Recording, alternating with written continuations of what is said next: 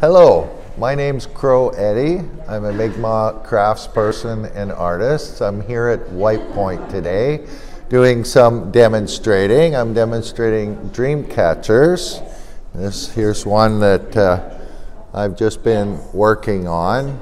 I've been doing the crafts for quite a few years now. I sell at different festivals and powwows and markets in Nova Scotia.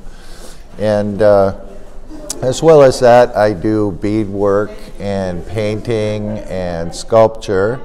The beadwork is all glass beads and bone and stone in the arrowheads and buffalo horn.